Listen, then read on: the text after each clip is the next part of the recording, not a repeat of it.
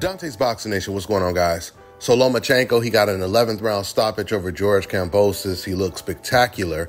I told you guys, for some reason at 135, Lomachenko, he always looks spectacular when he's fighting against a guy that lost to the guy that he actually lost to. But with that being said, Lomachenko is one of the most dangerous fighters in the sport because of his extreme boxing IQ, his defense, and his accuracy. Some fan on the internet, on Twitter, Diego Myra, he said Gervonta would never fight Lomachenko. And Gervonta, he replied by saying, he's after Frank. Let me get Frank first. Guys, this is great news to hear this straight from Gervonta. I've been waiting to hear this from Davis for years, because when Davis says this, that means the fight, it will happen. It doesn't matter if he's with PBC and Lomachenko's with ESPN. At the end of the day, it's always been up to the fighters to make these fights come to fruition. When Gervonta and Ryan Garcia wanted to fight against each other, it did not matter that Ryan was with DAZN and Gervonta was with PBC. That fight happened because both fighters wanted the fight. So in order for us to get Gervonta versus Vasyl Lomachenko, all we need is both fighters to agree to fight each other. And I'm going to tell you guys right now, and I've always told you guys this, Lomachenko, he is a very dangerous opponent for anyone. And he will definitely be dangerous for Gervonta Tank Davis. But obviously at the same time, Gervonta is going to be extremely dangerous for Lomachenko, especially if he lands a punch clean. The one thing about Lomachenko, and he's always been this way, he bruises very easily. So once again, if Gervonta can land punches on him, Loma's face is going to fall apart and eventually he might end up getting knocked out.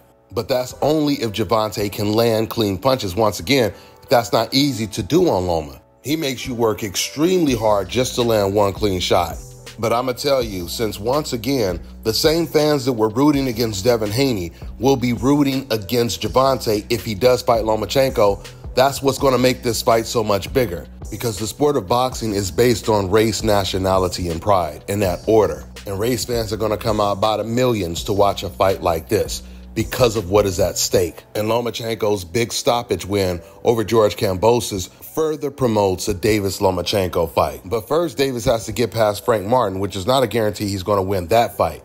This is the first time that he's fighting against an undefeated, slick American fighter with athleticism and a high boxing IQ. With that all being said, I'm going to wrap this video up. That's all I got for now, guys. I'm on to the next one. Let me tell you guys about Issa Israel Law Firm. It is a full-service legal practice based in Denver, Colorado, an emerging hub for combat sports and high-altitude training. If you're a fighter inside or outside of the ring and you need a law firm you can trust to fight for you, visit thefighterfirm.com or email help@iilawfirm.com. Legal representation is usually limited to plaintiffs or defendants in Colorado, but iFirm can help anyone in the world with trademarking their business name, logos, and U.S. immigration issues. This brother has been my attorney for a while and helped guide me through all kinds of business and civil issues, so make sure you guys go to thefighterfirm.com. All right, now check this out, guys. If you're looking to repair eczema scars, burns and bruises, dark spots and blemishes, fever blisters, diabetic ulcers, this right here is the perfect product for you guys. It's called Lomachenko Face and Body Oil.